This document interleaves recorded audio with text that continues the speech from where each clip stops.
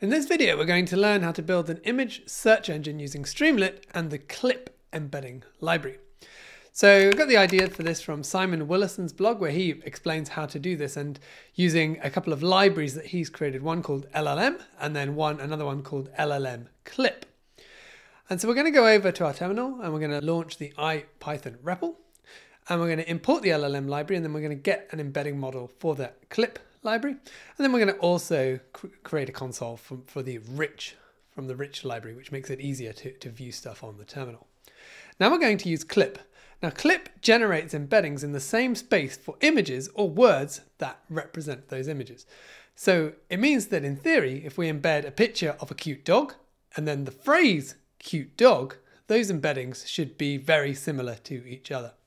So let's give it a try. So we're going to create just a little pager context, and then we're going to output the embedding of the text phrase cute dog, and you can see it comes back with a bunch of an array with a bunch of numbers. Let's now do the same thing for an image. So I've got an image in an images folder, and we're going to also import a little function for displaying this image. We'll just display that so you can see it is a it is a dog dressed as Santa. And now let's do the same thing. So we'll create our pager, open the image, and then again we're going to embed that image, and you can see it comes back with a bunch of numbers as well. Now let's have a look if we do this for some more images. So I'm going to just load all the images in my images folder that have the PNG extension into an images file, and if you have a look, you can see I've got a lot. I've been using DALL-E a lot. I've got a lot of images coming from there.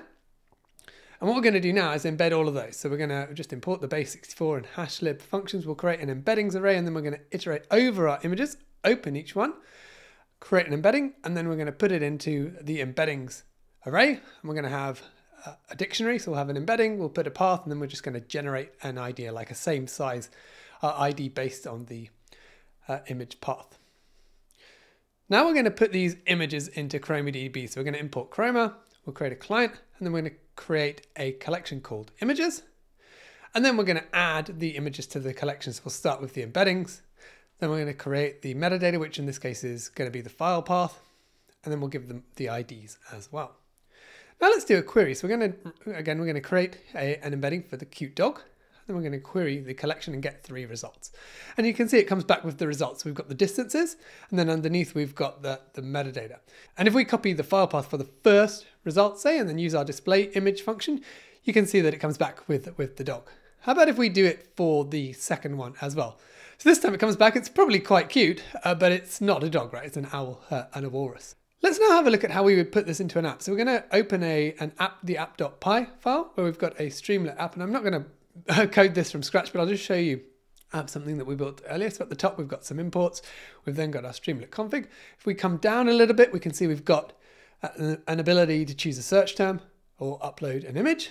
And then we've got just a little divider.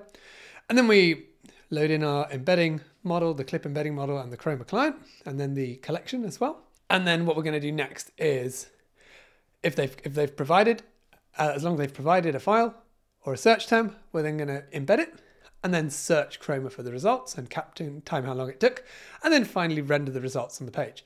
And if we now come over to the browser, let's have a look at how to do some searches. So we're going to start with the cute dog one. So we'll do that. And you remember the first 2 results, we knew what they were. The third one, it's also a dog, so that's worked pretty well. Let's try something else. You can see I'm wearing a green jumper, and I've put in a picture of me in that green jumper. So let's search for green jumper. So this one is a complete failure, right? So it comes up with Streamlit and a chipmunk. So none of those are like a jumper. But my friend said, okay, well, it's probably trained on American terminology. So try to change it to sweatshirt. So let's try that. And so you can see here, still Streamlit, some reason is coming in first, but the green jumper is now in second place.